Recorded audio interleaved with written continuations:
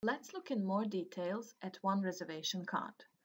When creating reservations, first we have to enter agency name. To see all agencies, we should click on this icon. By double-click, we can select any from the list.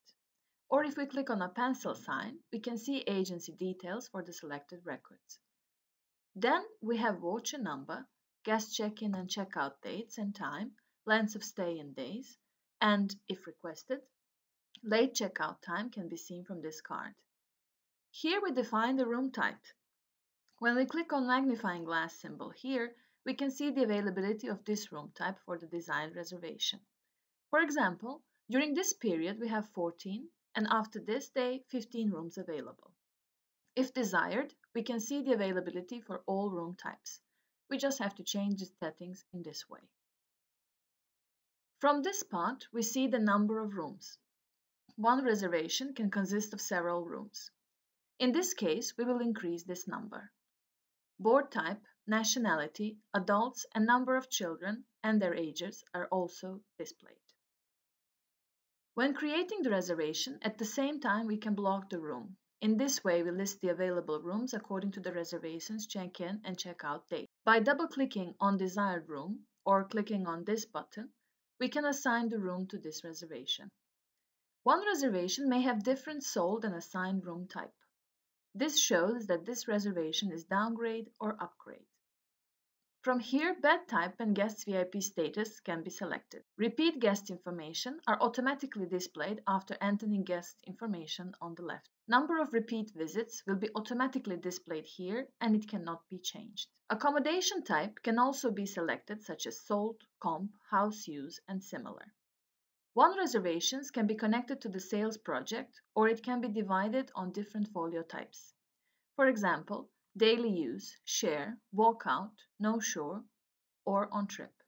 If we want to use one reservation as virtual folio, this can be arranged by simply clicking on this setting here. If we want to enter more details about the reservation, we should fill out some of the fields shown in this part. Guests' requests made during online reservation is automatically displayed here. In the same way, guests' email address and phone number is automatically displayed on this screen.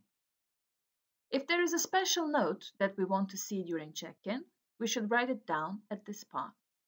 The same can be defined for checkout message from this field.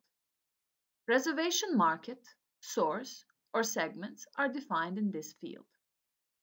Since these informations are defined in agency card, these will automatically be displayed in here.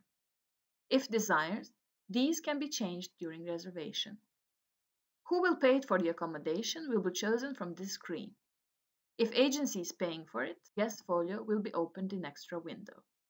If the payment will be handled by guest, then folio will be opened in all window. In addition, if here we select guest, agency name will appear in red. Reservation payment type. Any one of these can be chosen. This part shows the reservation status and cannot be manually changed. This part will automatically change as this record transits between the lists. If we want to display this reservation in different color in room calendar, from here we can change the color settings. In case there is a payment made from online channels for this reservation, this payment information will be displayed here. Reservation ID is reservation's unique number. Almost every detail in reservation card can be changed, but this one cannot.